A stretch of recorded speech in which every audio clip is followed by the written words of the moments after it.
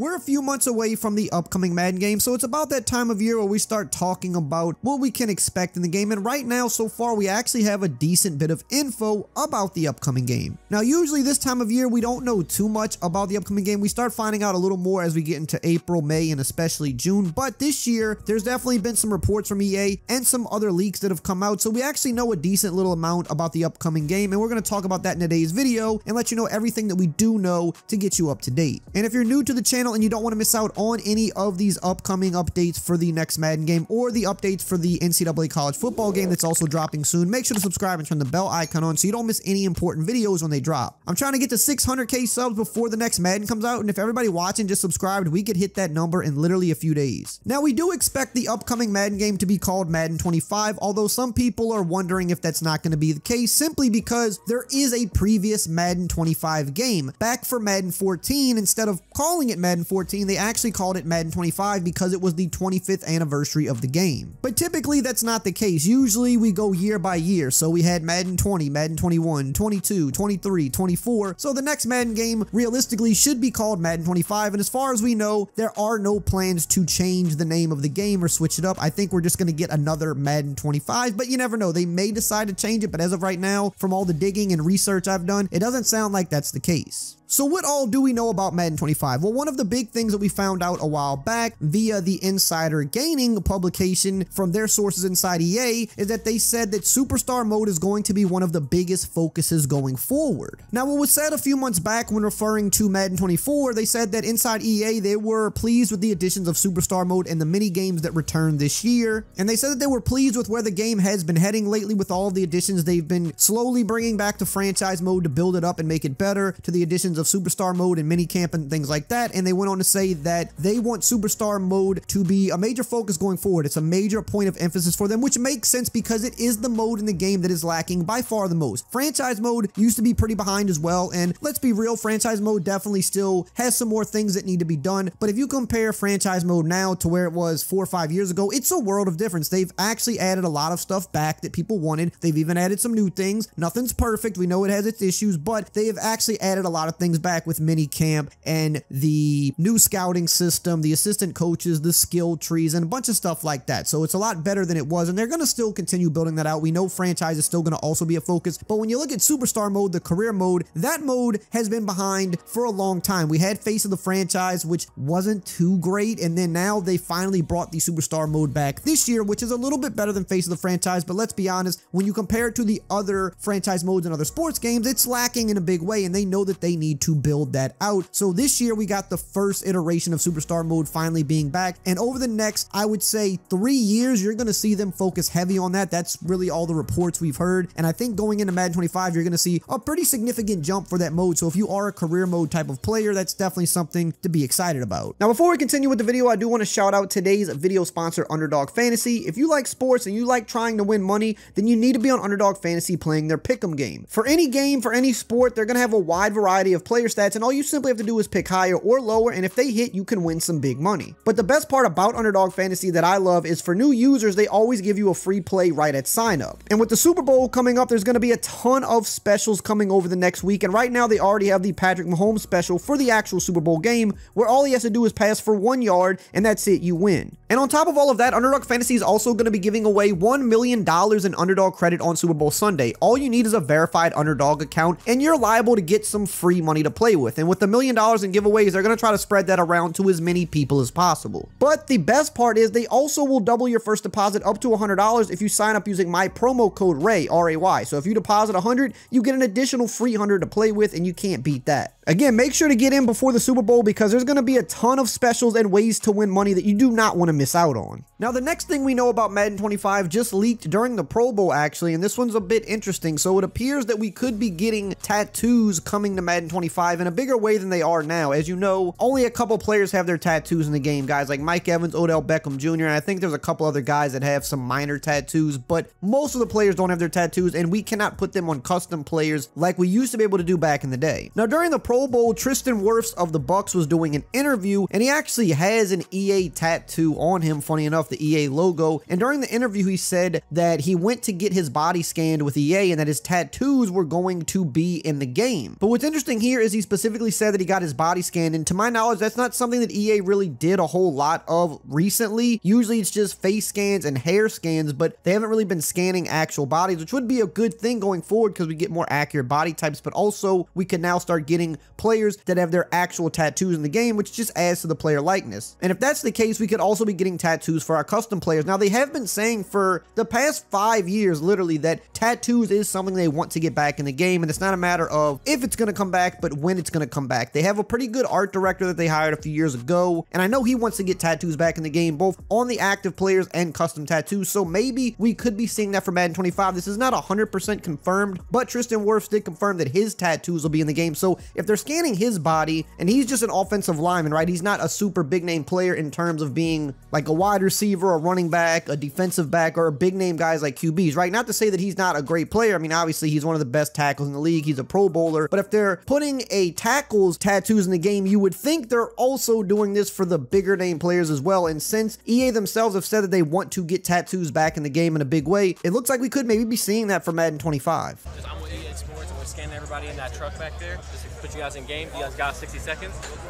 Hey, you ready to go? I'll go back if he goes back. Yeah, Let's go. Let's go over it. It takes a minute. When did like the body scan? My tattoos will be in the game. Oh, that's sick. Yeah.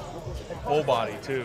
Now, the next thing we know about Madden 25 is actually one of the more interesting ones to me. Now, we were just talking about Superstar Mode, and in that same report that came out a while back, it also mentioned that EA was looking into possible changes on the development team. As you know, going into Madden 24, the report was that they viewed the game as a make or break game internally, and they said that it wasn't going to be based just on sales. They didn't care how good the game sold in terms of if they considered the game a success or not. Now, they were pleased with the game and the additions that were made, and the fact that they didn't have any really major game-breaking bugs like we saw in the past couple of years, like when people lost all of their franchises and stuff like that. We were able to avoid a lot of that this year, so they viewed that as a success, but they said that there were still some nagging things in there that they felt should have been cleaned up that weren't, and they said that they are looking into potential changes on the dev team and that anything is on the table. What they specifically said was that they were kind of happy with how well received Superstar Mode and the mini games were, but they said continued issues from past installments have still plagued the game, and that's led to meetings at EA about what exactly should they be doing for the future of the franchise. They said from bugs in the draft classes to freezes at the menu screen, it seems that there's some simple quality of life issues that still remain prevalent in the game, and they're not really happy about that. And they said the team sees the effort that was put in this year, but there are still a number of small mistakes that should have been addressed that seemingly weren't. It's oversights like that that make some think it might be time for a change or two. So that means for Madden 25, we're likely going to see some type of change on the development team. Now, does that mean that they're just going to bring in a whole new team? No. Does that mean some of the people at the top are going to be let go? Not necessarily, but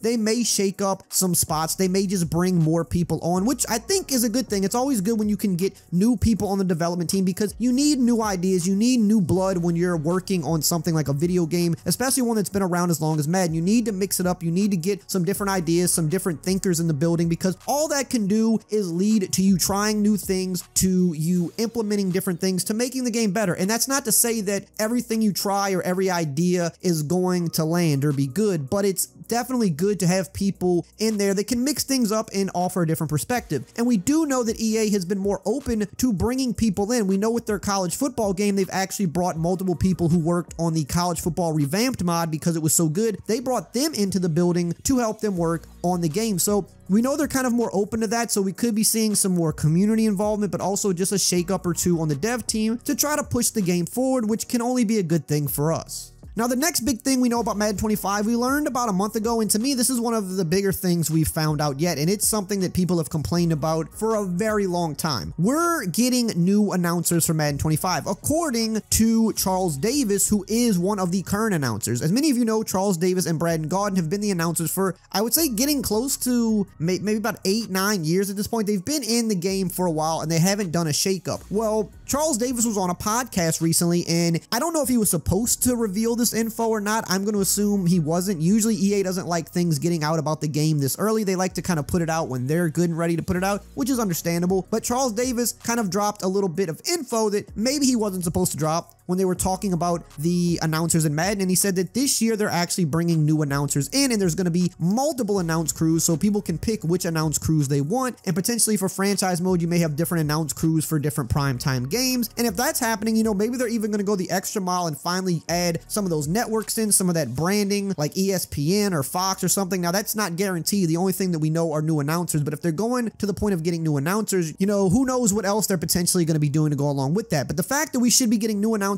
and multiple announce crews will be a big shakeup for the game. It's not something we've really seen with Madden. They usually just stick with one announce crew and they stick with them for quite a while, which they've done. But Charles Davis, unless he's misinformed, but he works on the game as one of the lead announcers, he said that they are bringing new announcers in to have multiple announce crews for the upcoming game, which is going to be music to a lot of people's ears because that is a shakeup that we have been needing for quite a long time. Now, they're going to expand, Garrett. I don't know if you've seen it, heard it yet. There are going to be multiple announce teams going forward.